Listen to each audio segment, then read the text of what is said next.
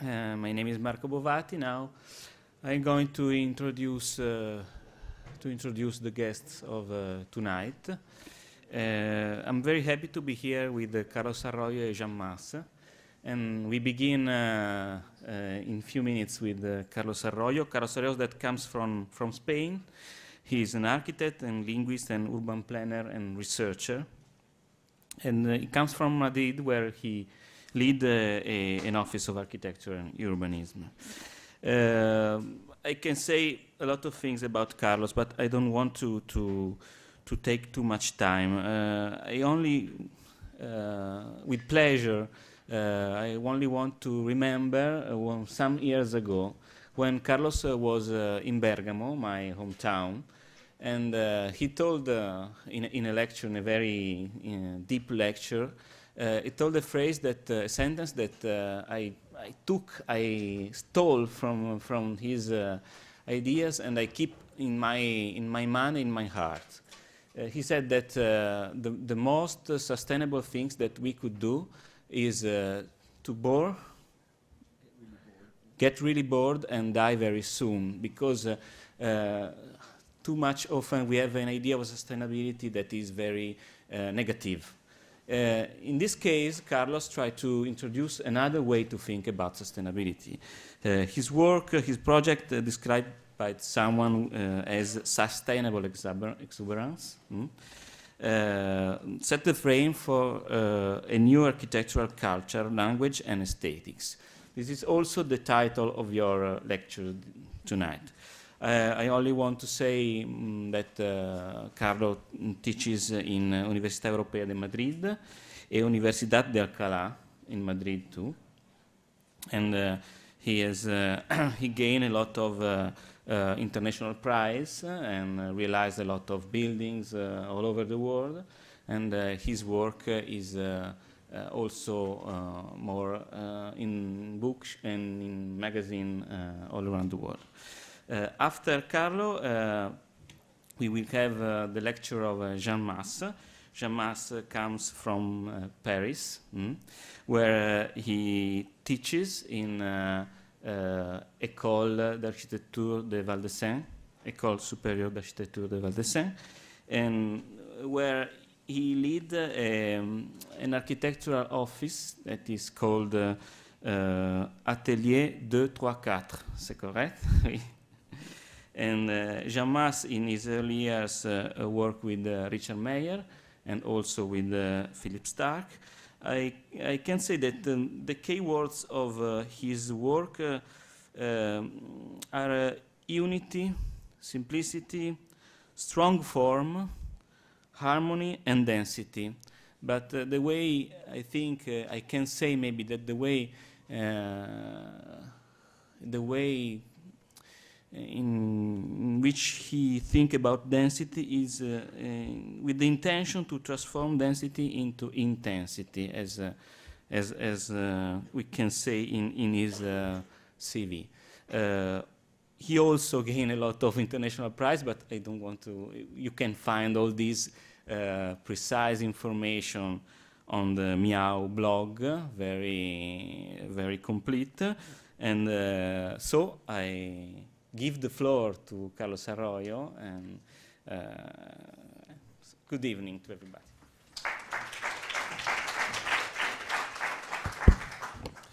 Thank you very much, Marco. Thank you, everyone.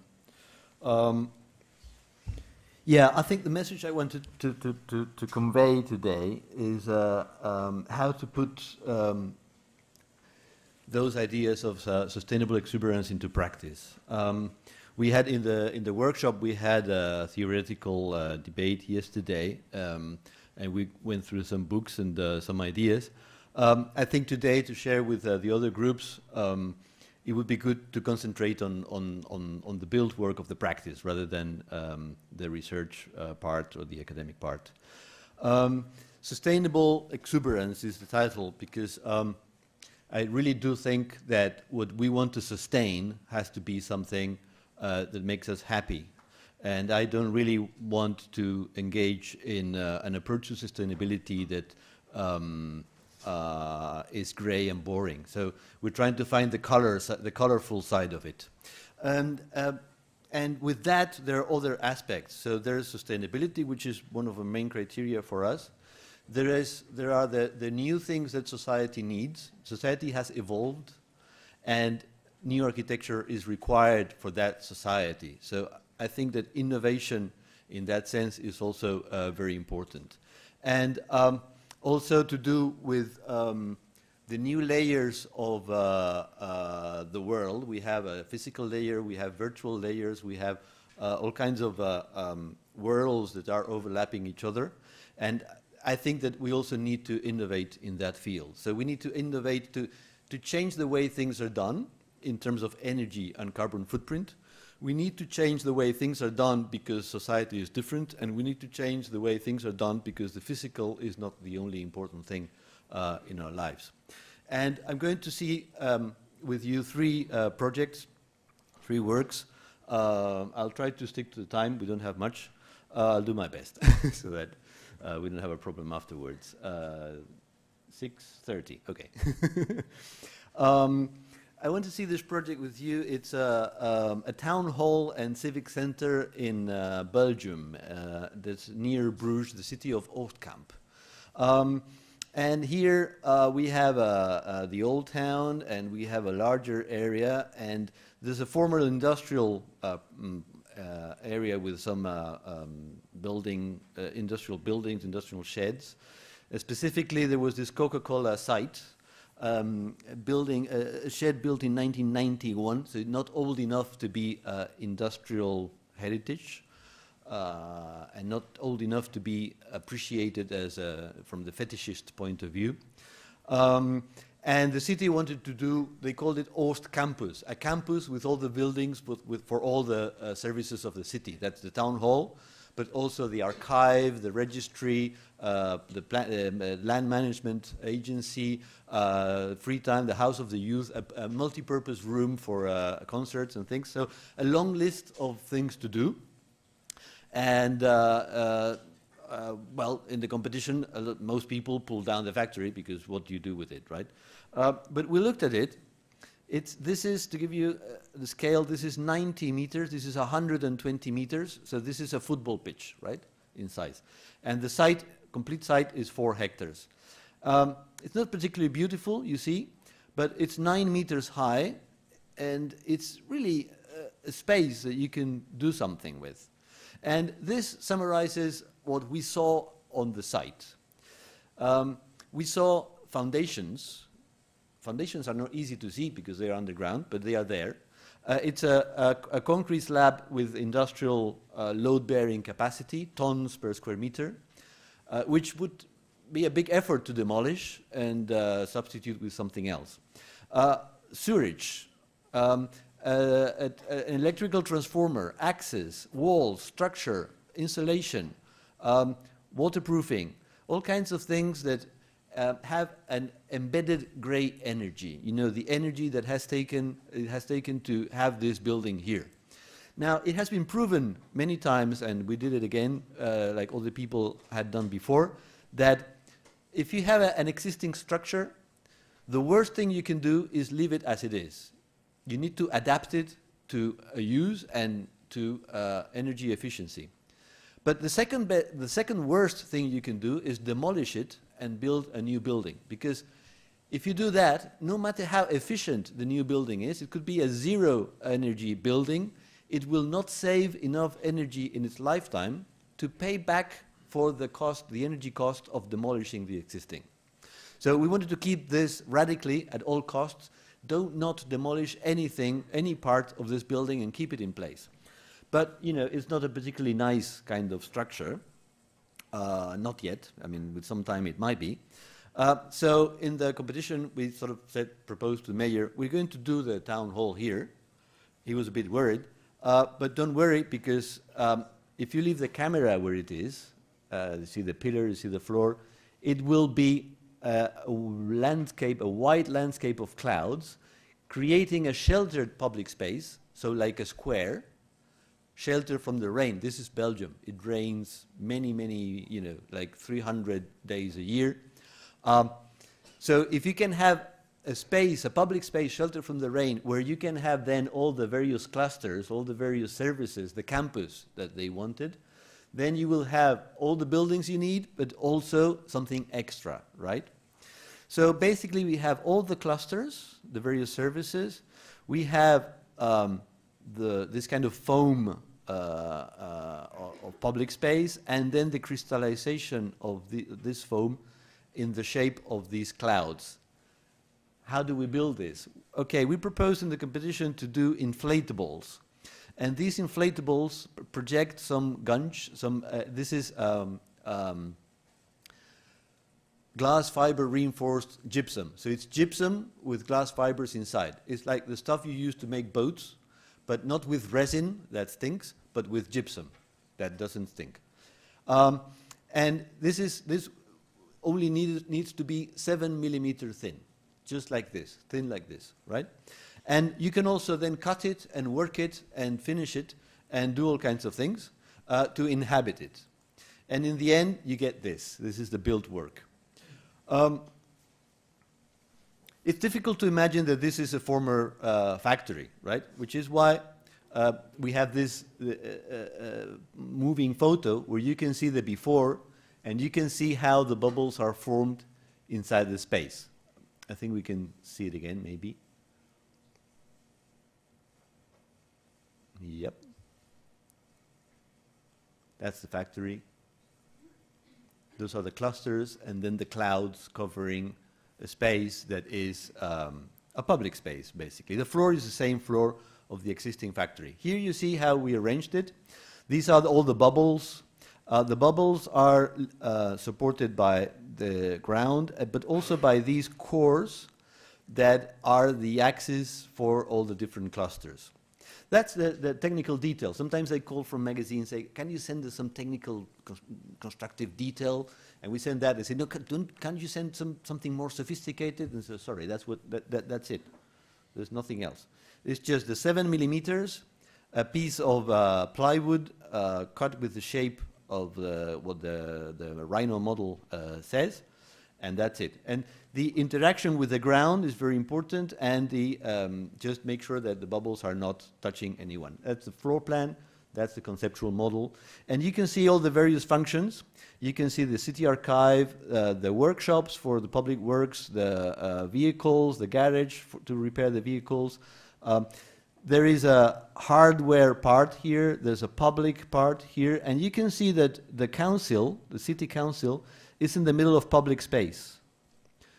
And there are these fingers that intertwine public space with city service, because there's the gray energy issue, but there's also a vision on how you can administrate or govern a city in the 21st century. We're going to see more about that in a minute. I'll just go quickly through pictures of the construction. Here I have to say that the price per square meter of this building after it was finished was 1/3 of the usual for a building like this. It was 550 euros per square meter compared to 1,600 euros per square meter, which would be the average accepted price in Belgium. 1/3 of the price. That means that we managed to build all the square meters that they wanted, that long list of uses, and we didn't even spend all the money that was available for us. I have to say it here because sometimes people look at this picture and say, oh, they have money in Belgium. You know, they do town halls, fancy town halls, right? But in fact, this is cheaper because we are reusing what there is. I think sustainability has to be cheaper than non-sustainability. If you spend more money to make something more sustainable, there's something wrong. Because money is related to energy. And if you're spending more money, you are spending more energy. So you have a higher carbon footprint. Now, there's construction, and then there's using the building. But we can see about that as well. This man is the CEO of the city, is the vice mayor or the deputy mayor or something like that. Is, you know, the mayor does the openings and the inaugurations. This is the guy who does the work. And he's the architect, let's say. He's the author of he has a vision of how the city had to be governed.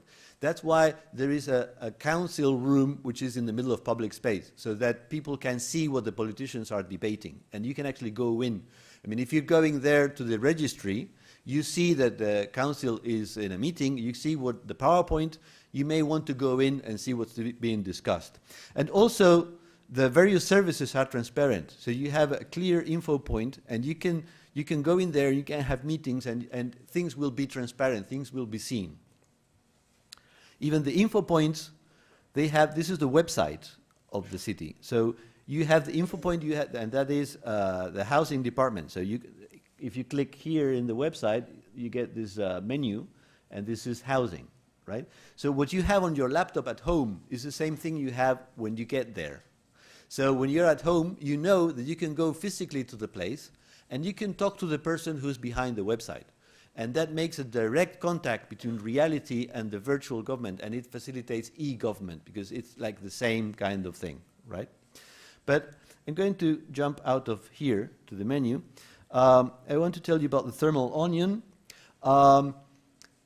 If you have one membrane, loss of energy is exponentially proportional to the thermal jump. So if you have many membranes, the thermal jump is smaller every time, so the speed at which you lose your energy is much slower. So when you have an onion, it's much more efficient from that point of view. But also, you have a smaller area that is climatized, a smaller volume, and it is also more comfortable for people. If you enter a public building, in the first layer, you don't really want to need to take your coat off.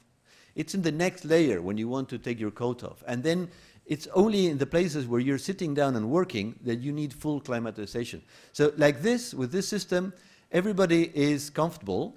Some areas are left to go up and down in temperature, and it's not a problem. They can be warmer in the summer, and they can be cooler in the winter, but never below 16 degrees and never above 27 degrees. And it's where you're working or where you're meeting that you're comfortable enough. And it's only 10% of the volume that is really climatized. I'll skip that. I'll tell you about the topogram. A topogram is a tool that we use. It's a diagram of places. It's a very simple thing. It's something that looks like an organigram, but it describes what spaces there are, how many people you can fit there, what they have to do, what are the connections, what are the control points, access points. And it is very useful if you want to discuss spatial arrangements with people who are not trained as architects, but are maybe very capable with workflows, like city people, you know. We always try to find a language. The linguist part of it is maybe affected by that. We try to find a language that we can communicate with the client, a kind of pidgin language, some in between, and that allows for the conversations to be based on the really important things for the client and not about form. It's not formal. It's not a formal debate. It's an organizational debate, which is what really matters.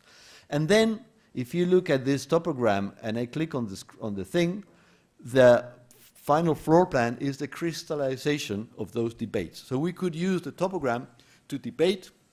We actually had workshops, even with people who do maintenance. Everything. Everybody who works in this building and everybody who uses the building participated in one workshop or other to give it the final shape, but without discussing form. Now, yeah, I want to go to another one. The bubbles are an interface with the outside environment, and each bubble has a different translation of the outside weather, right? So I want to tell you about the virtual LED sun. We don't have much time, but only this one.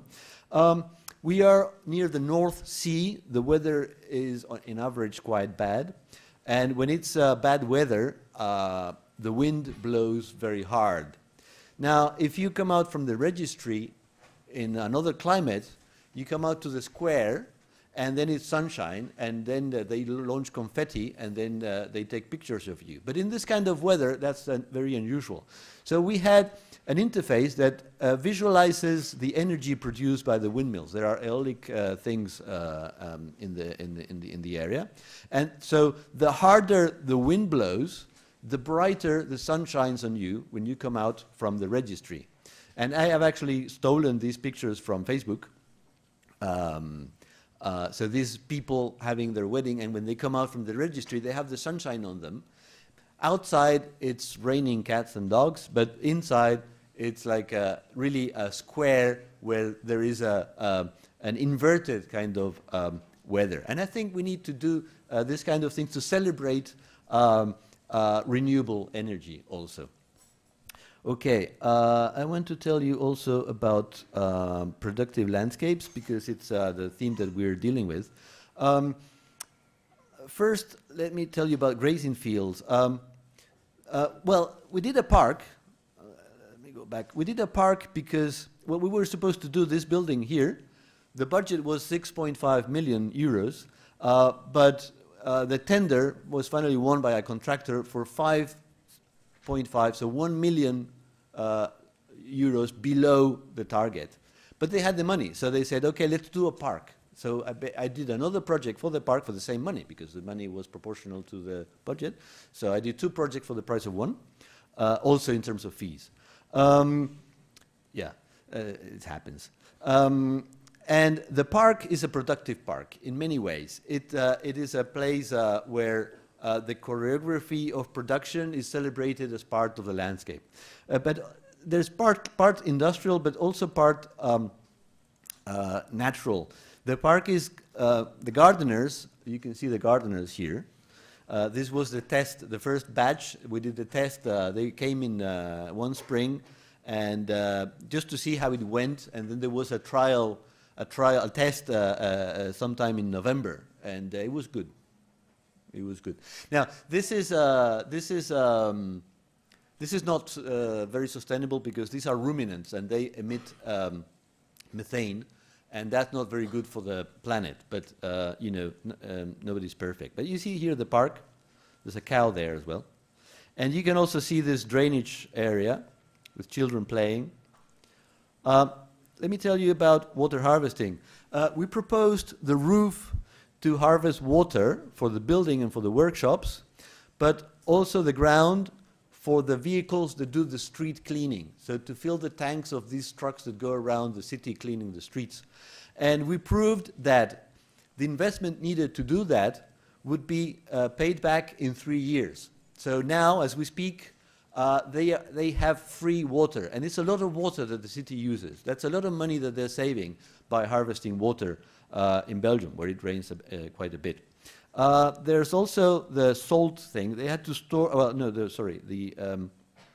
salt thing is here. They had to store salt for the winter, and they had excess soil from building sites. So we built a mountain with the excess soil, helping to drain, covering the salt, and also building a grandstand for an events plane. So by using waste and by draining water, we were also creating a place for maybe they do kart races, you know, go-kart races there, and they do parties and things like that. And then this is the yard. So those are the workshop for road maintenance, the green people looking after parks, and they have to store all kinds of materials. So we did this raised bicycle path with all the materials stored against the path, so that you can see all these things happening. So the transparency is not only affecting the government and decision making and the relationship between the citizens and the administrators, and it's also to do with the blue collar kind of part. So when you take your bicycle and go past the yards, you can see what they're doing, and this choreography of daily life is also very attractive for people as part of this productive landscape thing. And finally, the bicycles have a major role at the entrance of the building, where you can leave your bicycle in a kind of atrium that we created, so that and you can see that it's quite successful. Instead of building a building and then doing a bicycle shed outside, I think it's important in a culture where you use the bicycle to include that in the build. People don't think about these things, I don't know why, but you need to include the bicycle in an atrium in front of the building. I think it's the only thing that makes sense. Okay, I'll jump out to be a bit quick. Tell you about this other project. It's a music school. Well, it's music, word, and dance. That's the MWD thing, music, word, and dance. So it's stage arts. And it's in the periphery of Brussels, in an area where there are these single-family houses, but next to each other. They pretend to be like farms, but they're not really, because they're too close to each other. There is this cultural center, which we are now converting. We got the job to do also the cultural center afterwards as a renovation.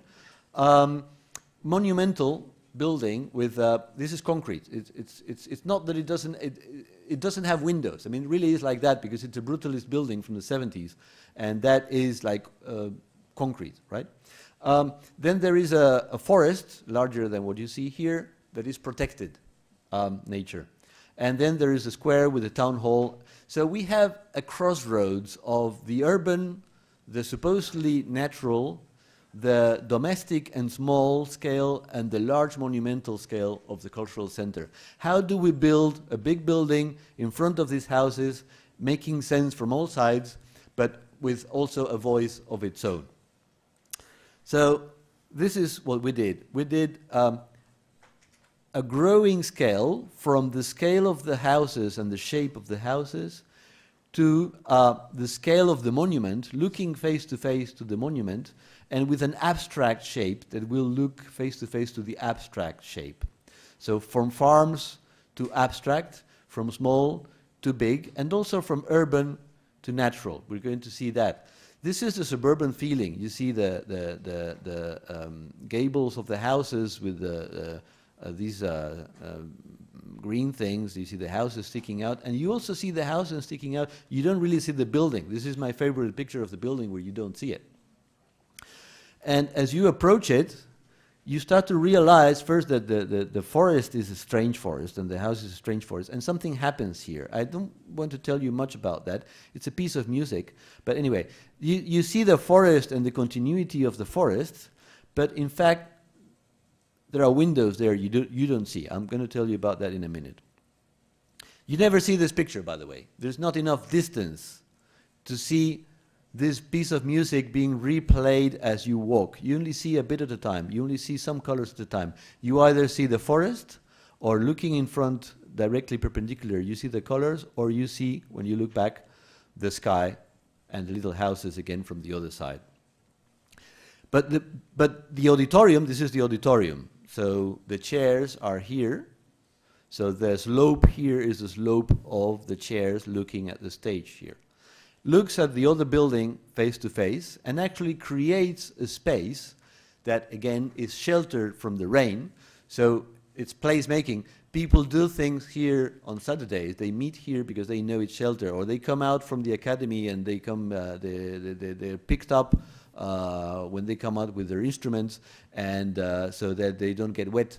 And this is the only entrance, by the way. Everything else is totally opaque. There is no access from the forest. There is no access not to disturb the small residential buildings. From the forest, you see some kind of reflection. Imagine that you are in the forest and you saw some kind of building-like building. Well, you see a non-building-like building. You see a kind of pixelated reflection of the sky and the colors on the clouds and the trees themselves in the windows. And from the other end, you see another house, just another house, right? That's the scale. So that picture was from here. So you see another house here. Just some images of construction. We apply principles of passive house here. So we try to keep the windows to the minimum necessary to get enough natural light, which is important for the spaces inside. But it is easier to insulate with wall, cheaper and easier and much more efficient to insulate with wall. So we try to maximize the wall and minimize the windows and have the windows at different heights so that you have natural light from different angles. But also we need to trap that light into the spaces. We'll see some of that in a minute. Now, the cantilever is the same wall, exactly the same wall as thin. It's just that the height gives you enough leverage to hold it in place.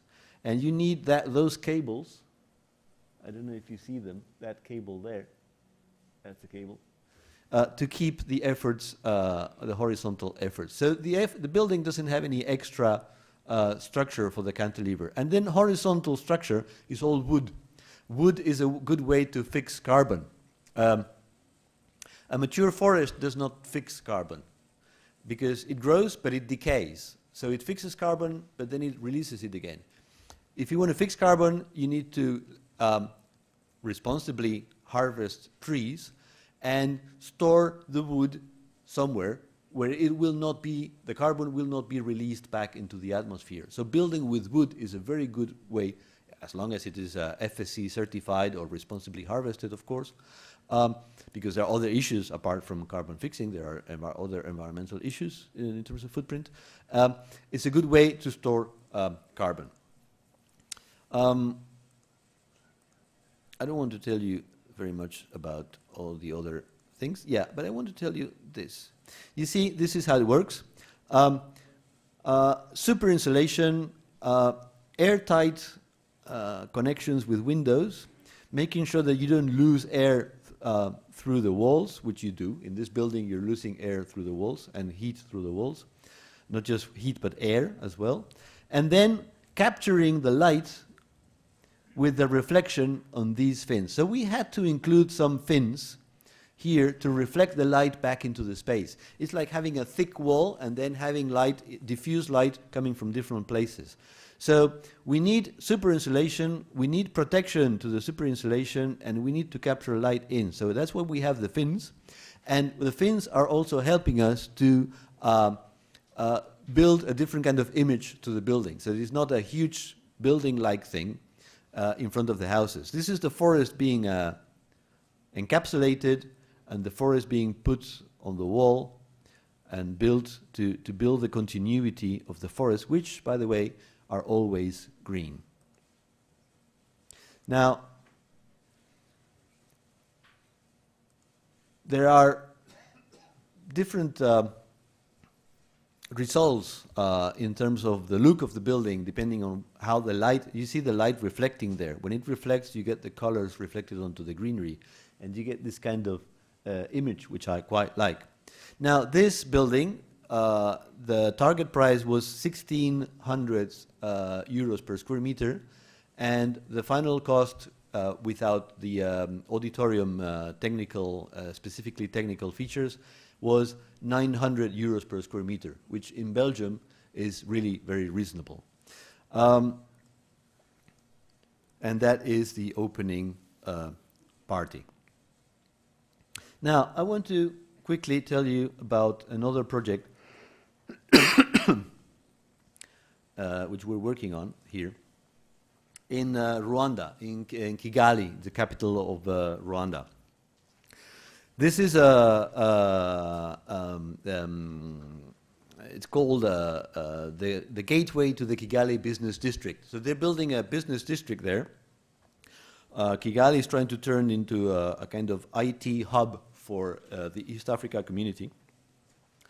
Rwanda there was a civil war 20 years ago, but there's growth in the order of 8 to 10% GDP every year in the last decade. So it's a fast-growing country, and the fastness is based on this IT thing. So everything you do is online.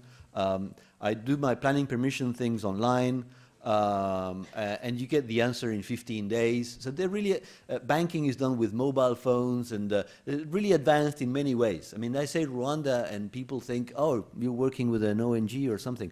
And it's not really like that. We have 10 projects in Rwanda at the moment, and it's all very exciting the way people are open to new ways to deal with things, and they don't have the inertia of systems that have been developed in the last 100 years. They can do everything from new. And we're doing this project here. It's offices next to the equator where comfort is reached without air conditioning. That was one of our things we wanted really to do. Electricity is very expensive, and we really want, I mean, this building will use 75% less electricity than a normal building. Yeah, 75% less running costs. And how do we do that? Yeah, 15 minutes, maybe 10 minutes. How do we do that? Well, first we need to look at the climate. This is a tower there, one of the towers that is already standing in Kigali. You see they build greenhouses, and then they need to open the windows to ventilate because air conditioning is too expensive. And then you get dust inside. This is another one. This is called Kigali City Tower. And you can see that they have opened the windows to try to clean the dust around, and then they like, you know, try to clean also around, you know, bend, get the arm out to bend something to get some clear views outside. So we have a double problem. With the greenhouse buildings, we have the air conditioning and we have the dust, right? Now, the way to approach this for us is first look at orientation. Near the equator, the sun is very high. So we get very high solar angles north and south. North and south are exchangeable. It's the same thing. It's just that the south behaves like this, like what we think is the south in December, and the north behaves like what we think is the south in July, right? Always very high. So if you have an abstract cube, if you block east and west and the roof, of course, with vertical screening, and if you screen the south and north with horizontal screening, you're okay. It's very easy to control solar gains. It's much easier than in Northern Europe, where the sunshine can be very horizontal in the summer as well. Now, you're not always able to have this orientation, and then you get solar angles also that are low on this side. So our strategy is, okay, we have a ground floor, we need to adapt to that shape because we want to be aligned with the street and optimize the use of the ground commercial floors, but we want the top of the tower to reach this kind of shape. So what we do is we make it evolve from one shape to the other, and we get this kind of shape. And then we have some sides that are not really very good. So we put these boxes that are opaque to the east and west, but open completely to the north and south. And that is how we get this kind of abstract, kind of general shape. Then we balance shading, vertical screening, and views. If you have an office on a 15th floor, you want to have views, so you don't want to have everything screened. So we balance it to make sure that we have 70% good screening with plants. Now, what other thing are we doing? This is a graph of the temperature every day. It goes up every day through the year, and at night it goes down every day through the year. So if we can screen ourselves from solar gains, and we can store the heat, the cold of the night, we can have a very good average temperature inside our building, right? So what we have is a ventilation system that is based on, let me go back to the strategies, the structure. The structure is a hollow core slab. No pillars, there's just a peripheral beam and the core. And we have a hollow core slab where the cores are used as ducts for air to circulate. Yeah? So we're making the slab light to save concrete and weight, and we're making the air circulate through it to, let me go back to the climate, to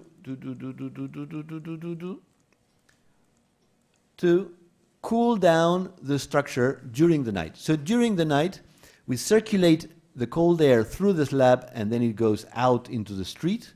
And during the day, we have a cold structure. Then during the day, we get air renewal through another circuit, the green one, controlling humidity. This air is dehumidified. And because humidity is what helps you achieve, controlling humidity helps you control comfort.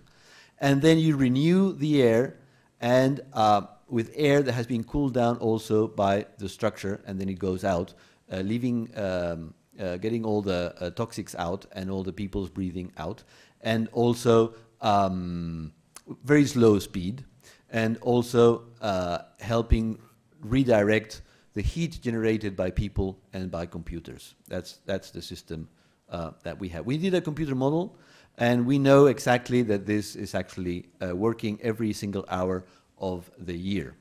Now, we do that, control that with the skin. The skin is multi-layered, and we have... now, logistics are very important in Rwanda.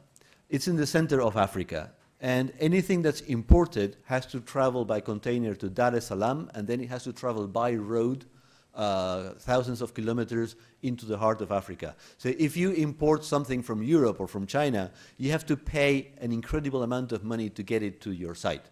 So one of the strategies for us is to minimize imports. So if we want to minimize imports, how do we do, why should we do a curtain wall that has to be imported, aluminum profiles, expensive? What else can we do except importing that kind of curtain wall? How can we do vertical screening and not importing louvers or panels? So what we decided was to import only a mesh where plants could grow. The plants are there to do the vertical screening. So they're not there to make it a green building because the leaves are green. They're there to do the vertical screening. It's also a passion fruit plantation. So the gardeners that do the maintenance, they harvest the passion fruit and get the revenue out of it. Now, the steel mesh does also the security. So people can go through this corridor. Let me show you there. So the gardeners can go through there and maintain the vertical screening, but also the cleaners can clean from the outside without needing fancy things that go up and down, and especially trained personnel. But also the security from the point of view of people falling off, and therefore we can do very simple frames. We don't need special glass or special frames to keep people inside the office safe. We just have, so we are only importing this mesh that is a roll, very light. Just one container will bring us the facade for the whole building. Then we can use wood that can be responsibly harvested locally. We just need to make it fireproof. And we have the right products that are also low impact from the environmental point of view to keep them fireproof. Then we can have this screening plantation, and we're basically minimizing the import. And that is how we are building the image of the building as well. So this is a green building, not because it's, I mean, when these flowers are in flower, it will not be this color. It's green because we are using minimum electricity, we are minimizing imports, we are using local materials, we are creating local business opportunities for people who can develop woodwork and wood panels and things like that. And we are basically maximizing natural light, minimizing the needs for electric light, and let me go back to the strategies, and controlling orientation, harvesting water. That's why it's a green building, not because it has plants around it. The water we harvest, the water we harvest, it rains a lot in the rainy season, but then there is a dry season, and we need to look after the plants. They need water in the dry season. So what we do is we have this system. We have city water only for human contact, only for the wash basins and maybe the kitchen. That water is then gray water that we clean, and it goes to storage together to go to the toilets. Now, if you've done anything like this before, you know that the water you need here is much less than the water you need there. So you need more water that we harvest from the roof. When it rains, it does rain.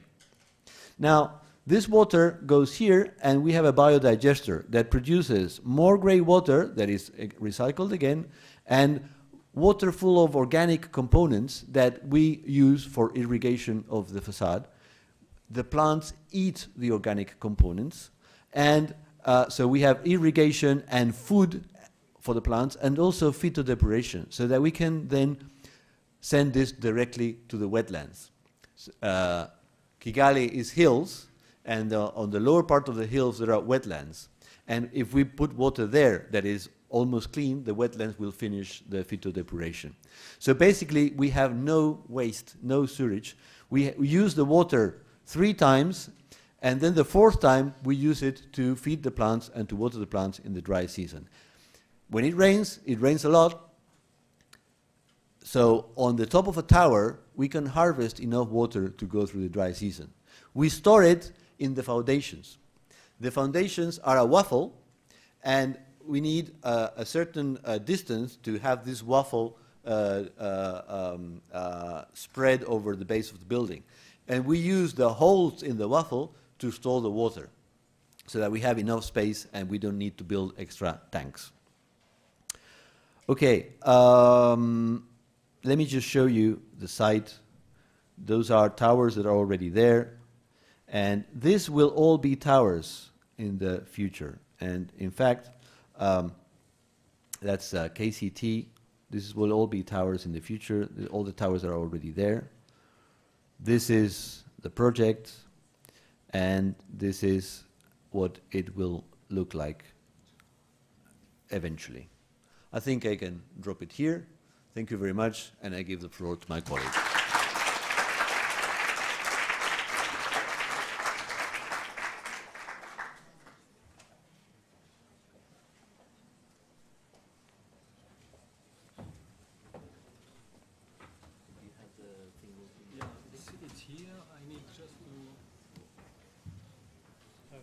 Closer. Yeah, there you are.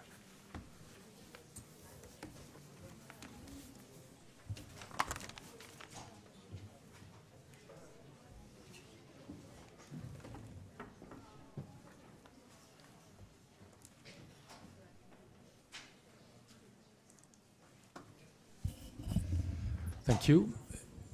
I hope some of you are going to stay. I promise I will try to be strictly in the 40 minutes or 45 minutes. Where is it? The large screen is here. No. Can somebody help me to have it full screen, please? Here. Yeah, thank you. Movement and depth. I'm going to try to speak, first of all, about from where I come and where and how I was built as an architect. I mean, in the early years, when I was a student like you, when I went to work abroad, for example, with Richard Miaw, what did I learn from this? And I think from what I can still recognize being my experience, I'm very interested in the 2 things about architecture, which is how we move and how we have the desire, because there is a depth in architecture to move, and exactly to move in different ways, sometimes to climb the building, sometimes to cross the building inside. I'm going to try to explain that the best I can.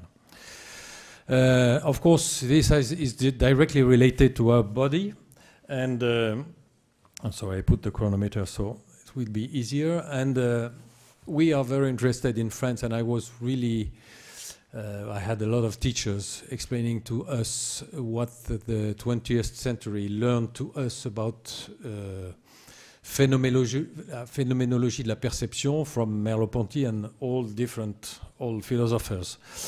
I'm sorry I could not translate this sentence in English before this presentation, but it speaks about the fact that it's not only important to see something, and especially in a time where a lot of images of architecture are so strong, but it's mostly important to understand from where you see, and what you see, and what you want to see.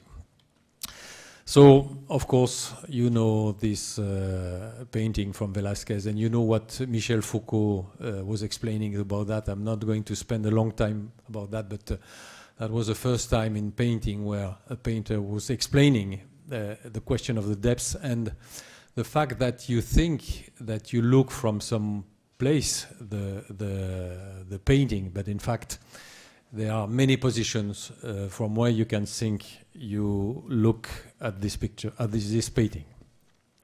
And of course I relate this to Alberti, who thought that, as Descartes, who's also a French philosopher very important, that the vision is only a vision with lines. There is a ray. You can imagine that a strong form, I'm going to speak a lot about strong form too, like a cube, for example, gives different points, and that if you rely these points to your eye, there is a direct line that gives a fixed vision. But I'm interested, of course, with this kind of vision, but I'm interested also in the fact that when you move, and we're going to see a small film later, the vision is completely different compared to this fixed vision from Alberti. I put the cover of this book because I was a teacher a long time ago in Geneva and in Lausanne too, and in United States also, in America, because I worked, as I said before, with Richard Meyer for a long time. And this book in peculiar, this book from Martin Steinmann, Martin Steinmann is a very strong intellectual guy from the school of Lausanne, l'école polytechnique fédérale de Lausanne, and he wrote this book to explain what each generation of very strong and young at that moment Swiss architect did about this question of form. Le Corbusier spoke about that a long time ago, also trying to explain that he could relate his work about simplicity, unity, strength of the form, to a classical vocabulary where, as you see here, cylinders, pyramid, cubes, whatever, were already used because they were strong. And I'm very interested in this, and I'm very interested also with these famous sketches from Le Corbusier, where he tries to explain in very schematic design what is this essential question of the form for architects. Of course, you can have the program complex that becomes a complex form, but you can also try to have a very strong and simple form with a complex program. And I always relate this to another work that the conceptual American artists sometimes were trying to explain, and also I'm going to speak about a Spanish very famous sculptor, how as a cubist people they try to open the form. And if some of you know the work of Sol LeWitt, he was trying to explain 122 variations of incomplete open cube. The idea is to open a cube, and the idea is how can you in fact give the feeling of the cube still without the cube, just with lines. And this is a very interesting thing that I try to relate with my work. Also, strong form, the form that Le Corbusier was trying to point out, is related to something that I like very much, which is this Chinese kind of enigma, where you can put together different forms, different shapes. It's like a game. But in the end, you get a solid form, which is a very strong form. But you can understand easily that this form, and this is why I relate this with Sol LeWitt work, is in fact a very complex thing that gives, in the end, when you work on the complexity, a very strong form, but still with the complex program. And so I try to relate these two forms from Le Corbusier, the form number 2 and the form number 4, the 4 is being Villa Savoye, of course, with something where you could have a very strong form like a cube or a parallelopipedic form, but in fact, as the Chinese enigma, related in two directions, the solid and the void. And you can see here, I try to explain that the best, that these two categories that are two archetypes, in fact, for architects since such a long time: the pavilion with the solid in the center and the void around, and the court with the void inside and the solid all around. And I think our work together today is to try to make a very strong form, but to articulate, in fact, the void form and the solid form as the Chinese enigma that I was showing before, as in the final, the perfect, solid and strong form that Martin Steinmann is speaking about, and that Le Corbusier was pointing out in his famous sketches.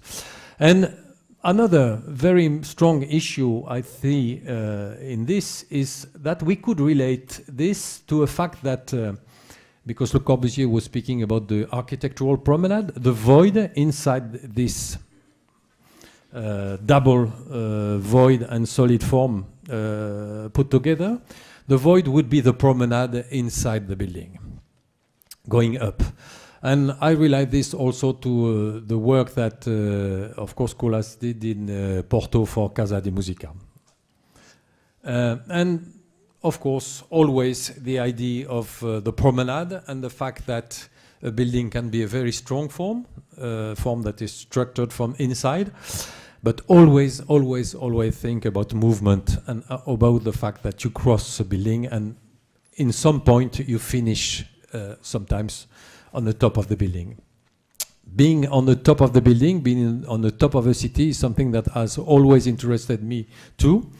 I like very much this image of a long time ago of Montmartre, because the desire to go up is immediate when you see this picture. And when you are in this specific place of the city, you can imagine, of course, just before you start climbing, that on the top of it, you're going to have a magnificent view.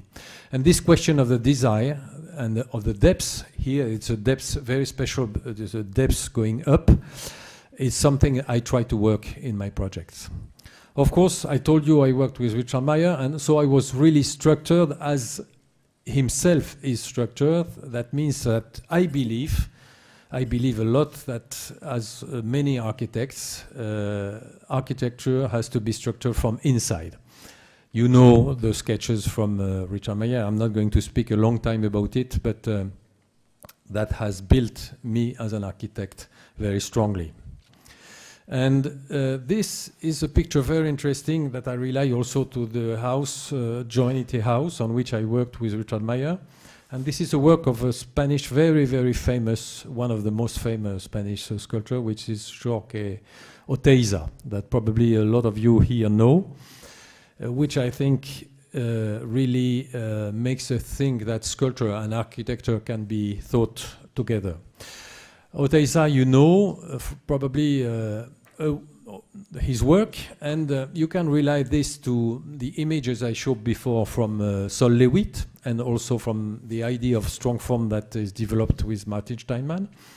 But here, a little bit more in a complicated way than a cubist matter, Oteiza tried to keep the idea of the cube, but with tools, very simple tools, folding, opening out, and folding over, trying to either open or to close this strong form from the inside to the outside.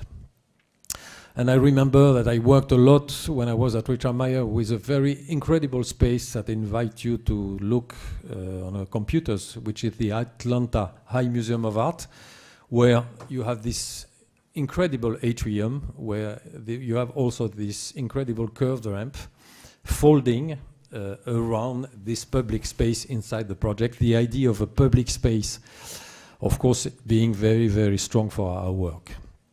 So I'm going to try to speak about my projects after this kind of introduction.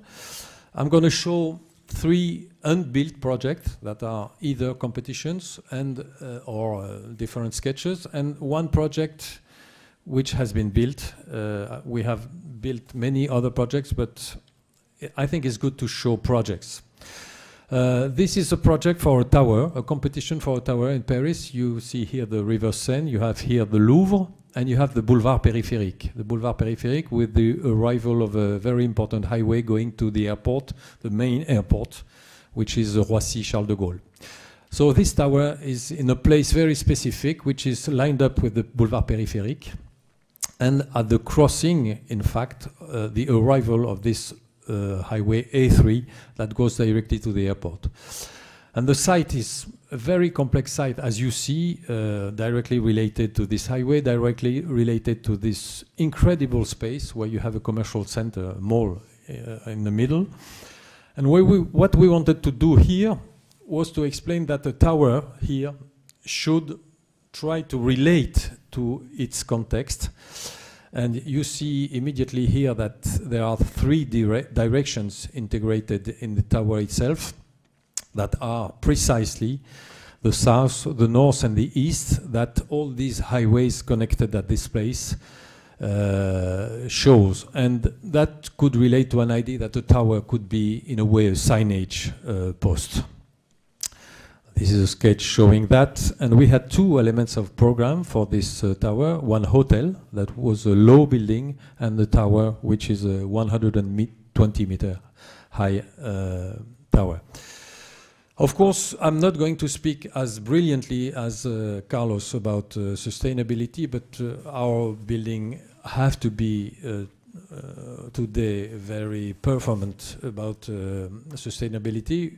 I'm not going to speak about all the technical issues and all the things we work about it, but one main thing, I think, this is why also we relate our work to strong form from 1999, is that you know for sure that the most proportion of envelope you have, and the most difficult it is to keep a good performance for a building. So each time we try to work the form, here we were trying to study the form of the tower, and we studied from the very beginning very simple and very elementary form. As you know, of course, the circle has the most performant relationship between the envelope and the area, but the triangle is not bad at all. And because we wanted to indicate these three directions, we finally decided to keep the triangle as the base for our tower. And the basic plan for the tower was, as usually, a core in the middle and a place developing outside. But what you're going to see is, on the heights, each element, the tower will be divided in heights, and each element will turn 120 degrees each time you jump from one layer to the upper layer.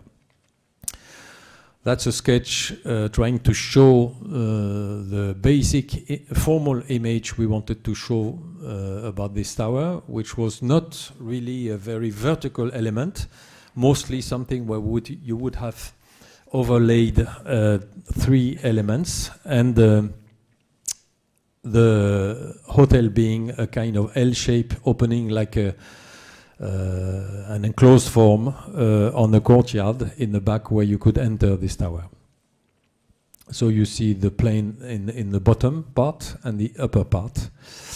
And this is a small model that shows how this tower relates to its context. And you can see it now. A very important thing also is that I don't know if this tower is going to be built, because the mayor has changed and he hates towers, but if the tower will be built, we are going to fight, because we want really this tower to be white also. You see that all towers are green or black, and it's very important for us to try to work on a white ID for this tower.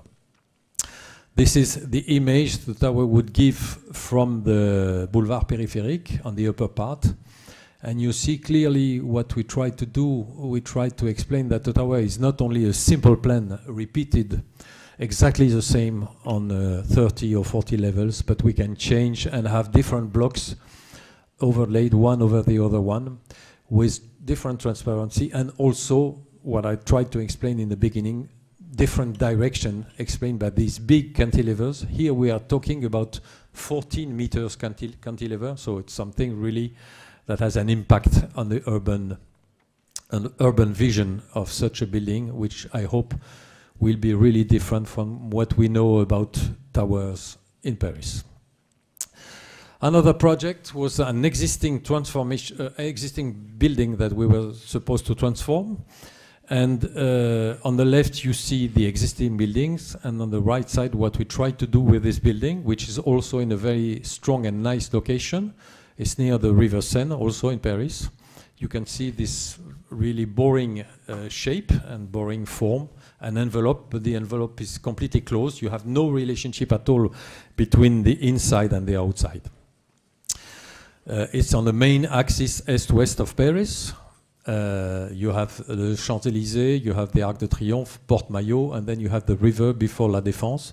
And the position of this building is exactly here on the main east-west Parisian axis and near the river, with beautiful views, of course, on the upper part to Paris. And the building at the beginning was connected without any relationship between the low part and the upper part. We decided to divide clearly the two parts, to open a courtyard in the middle and to be able to have a garden between the higher part and the lower part.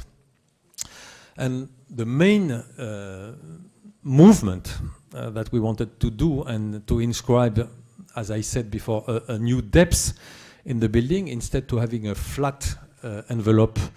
Then in dividing the heights and in trying to shift each block horizontally speaking, we can at the same time change completely the feeling about this project, but we can also create very intense and very intelligent terraces, outside terraces, so that an office building could become something where in the past you were not able to do anything else that open your window when you had a window, because a long time ago you didn't have any window.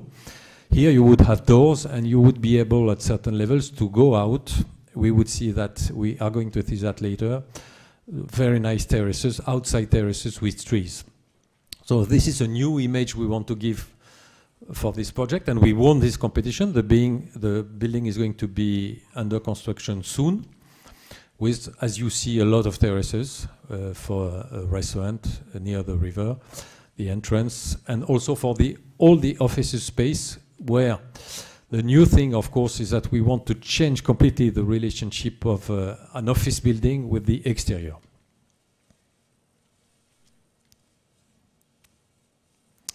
I try to go fast because I know I don't have much time. There's a lot to say, but I think the images are clear.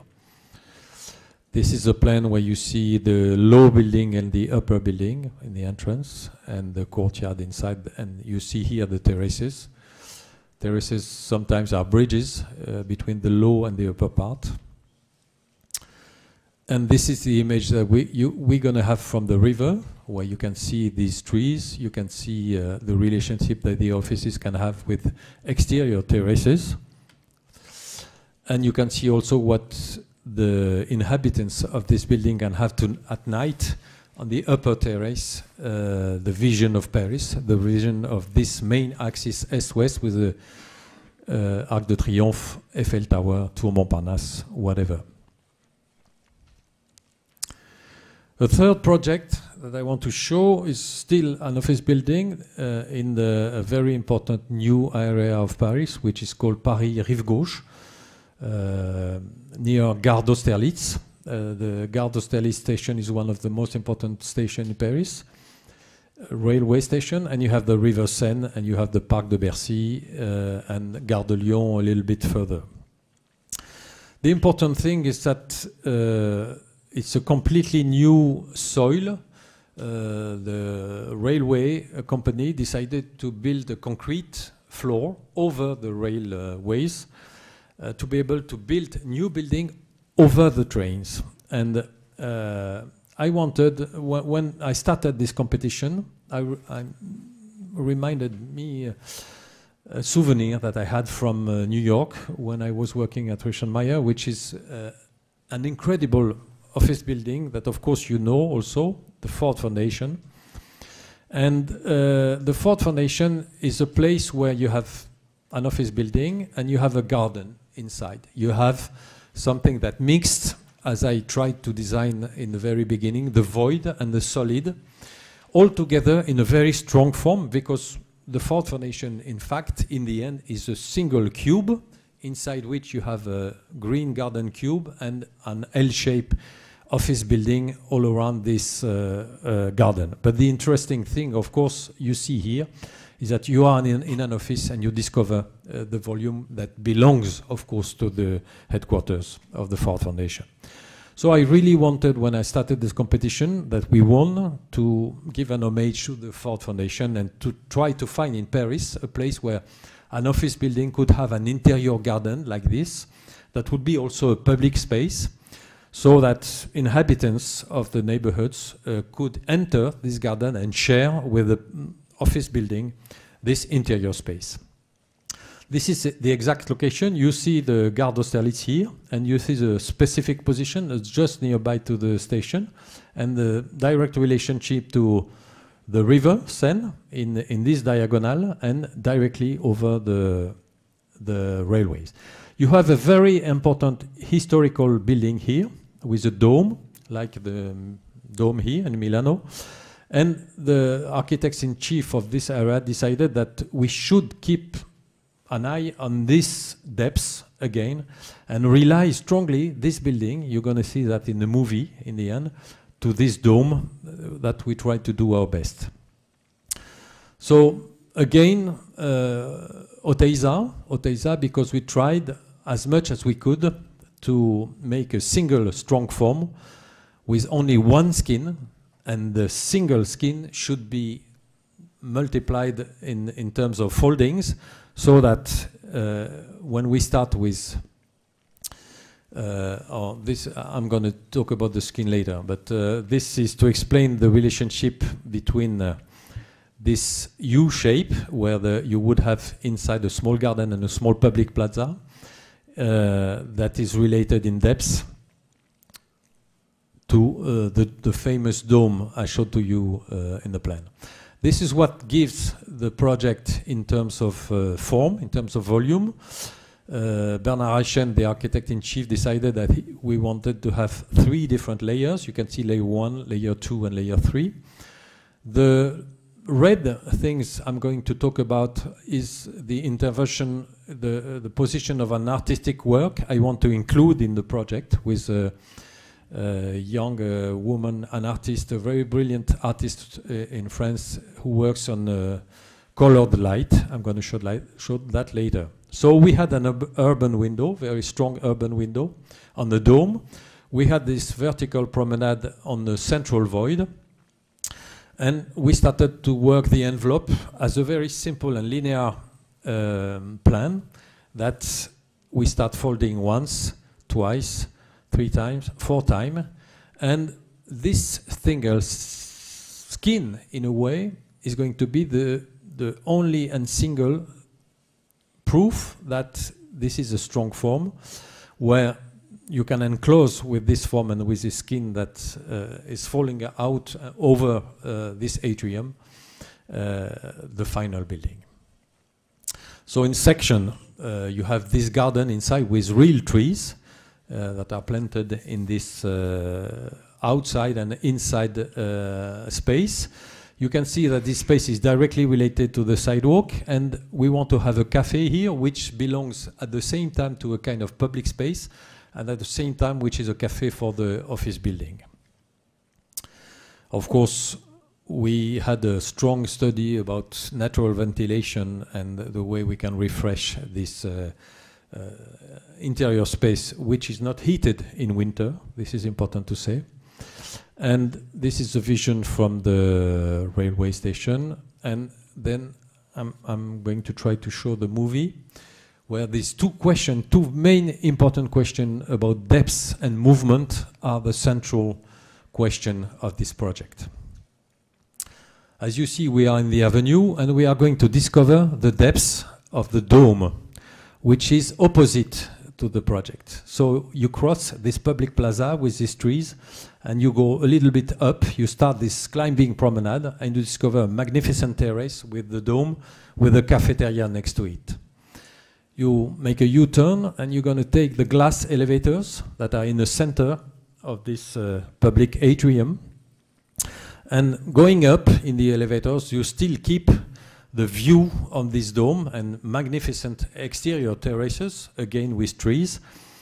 Remember, this is an office building. And in the end, and this is where you have the final depths and the final movement, you discover the river Seine, Montmartre, Sacré-Cœur, and different bridges. And I try in this movie to explain strongly, as strong as I could, how I am interested in this idea that the building, in fact, you can explain it with a magnificent image fixed, but I prefer, of course, as you see here, show the building with the movement itself, because our way we make this project is with the movement, of course.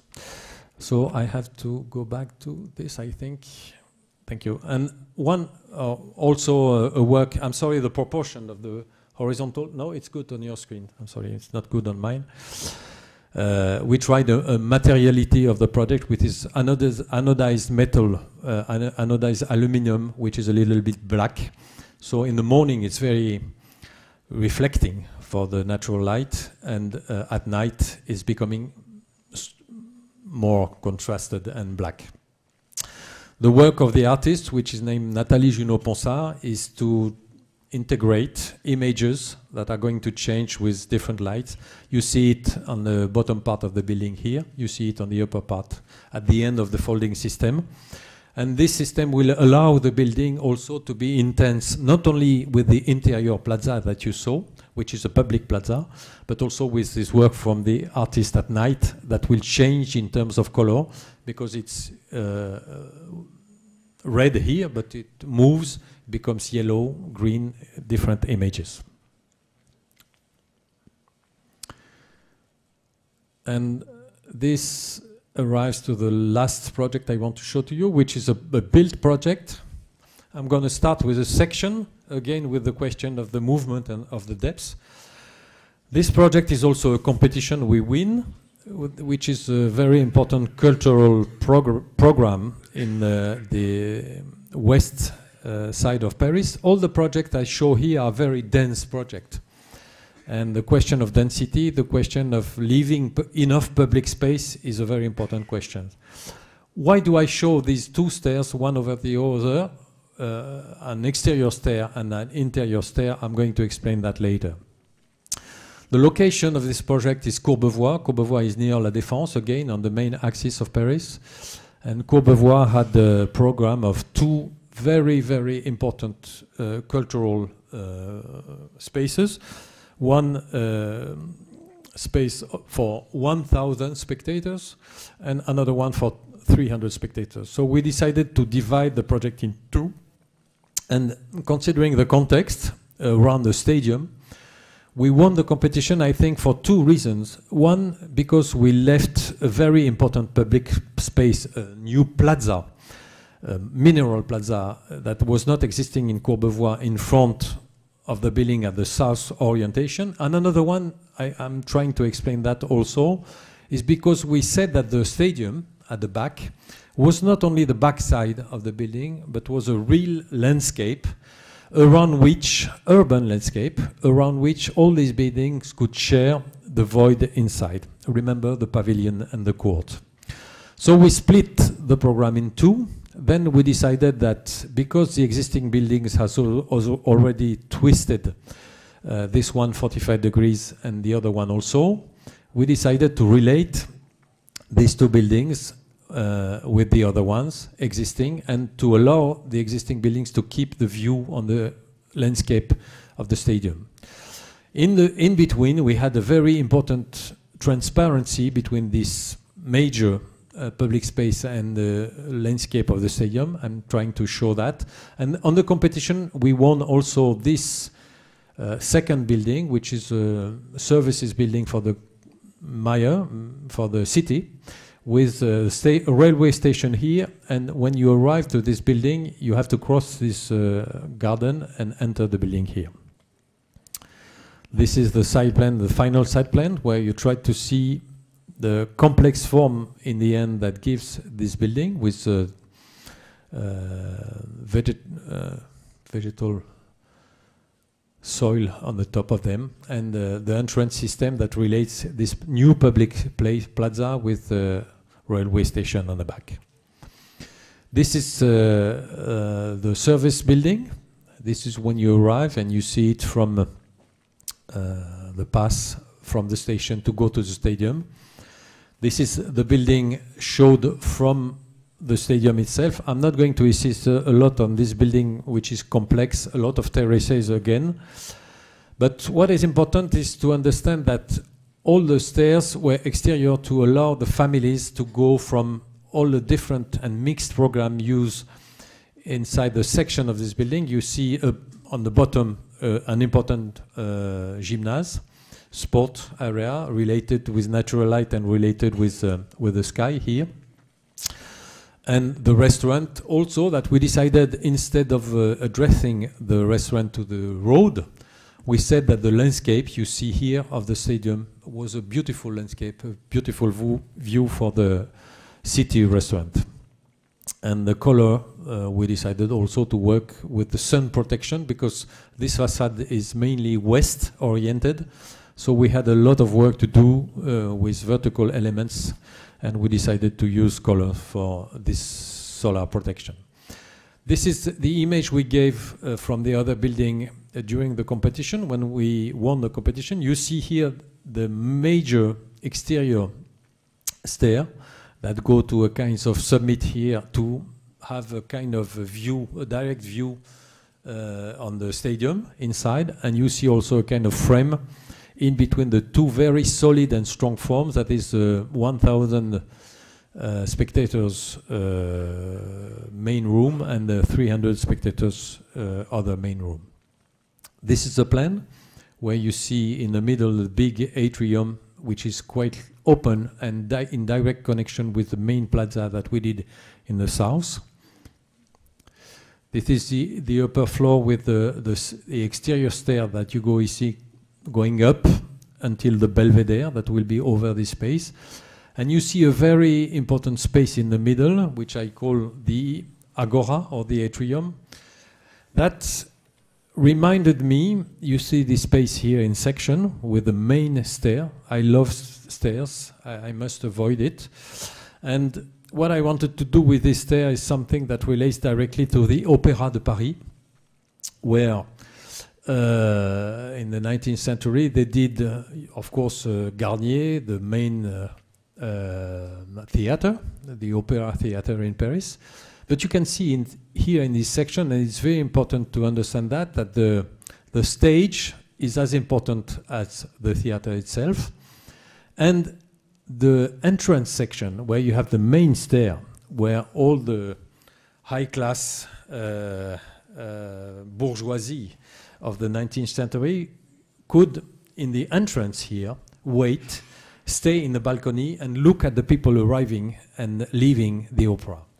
So I wanted to keep this idea you see in this space here and allow the Courbevoie Society, because of this interior stair and this exterior stair, to be able, just after you enter the building, this is the exterior stair, I'm sorry, going to the beautiful terrace garden over in balcony over the stadium. And when you arrive on the top, you see here the facade of the building directly related to the stadium, where you have this kind of belvedere. And this is a terrace dedicated to a third very important element of the program, which is a marriage room for 200 and 300 people that can directly go out to this magnificent terrace. The trees here are going to be much higher in some years. I come back to the main plaza that we did in the south. You can see here the very strong opposition with two elements of vocabulary, strong forms and solid forms on each side. 300-seat auditorium, 1,000-seat auditorium, and in between a kind of frame giving the idea of the entrance that is here with a kind of curtain which is in fact a solar protection again, because this facade is immediately facing south, and we had a lot of work to give at the same time the transparency that we want to keep in between the entrance at the stadium and protection for the sun. As soon as you enter, you discover the stair, the major stair. The exterior stair, of course, is here above, but the interior stair, as you can see here, can turn in the balcony, and of course you understand clearly that all this movement, again, in the depths of the building, is a movement that can allow people to meet, and not only to meet, of course, but to have the image, all of them together in the same space. And this is what I like to work, and what I like to work in this building, apart the interior of the auditoriums I'm going to show to you. But the movement and the fact that people can really have a strong emotion in the participation to this architectural promenade, again, directly connected to the stadium space. The large auditorium itself, that can be a completely flat surface because all the seats can be removed in 20 minutes. And because this big auditorium can be a flat surface, we imagined also a very large urban north window that you can see here on the one side of the stage, so that, for example, if you have a dance show, or if you have a, I don't know, business ceremony, that you use at the same time also, which is not classical in this kind of auditoriums, natural light inside. Again, the view from exterior, the way at night it changes completely, because during the sun, this is the stone becomes almost white, and as you saw before, the glass here is dark. But as soon as the night starts, the idea is that the light is coming from the center, from the curtain, because it's an exhibition and a show place, a cultural element. You see here the difference. You see during the day, the glass is completely dark and the stone completely white with natural light. And I come back to this. This is a very important change in the building during the day and night. The plaza, which all the city and the Miaw are really proud now. All the other architects in the competition decided to line up the building with the boulevard, because they thought that the vision of the stadium was not something you could rely directly. So they decided to move the building and to have it on the left here without any public plaza. That was not asked at all in the program. And I think the fact that we won this competition for different reasons, one of the main being that we proposed this large public space, is something that gives me a lot of hope for the future, because you know, I don't know if it's exactly the same here in Italy, but the tendency in France is all public space now has to be enclosed. The security thing, the security issue makes that it's not allowed anymore to propose large, solid soil areas, plazas, because everybody is afraid with the crowd, everybody is afraid with young people outside. And I'm very proud that we were able in this competition to propose not only the building that I showed to you, but also this public project for the plaza. And this is the last image we proposed also, and this is under study at the moment, that with the artist that I showed you before, we could at night give more intensity to this public space and to this plaza with LED colored control of these glass vertical elements. Thank you very much.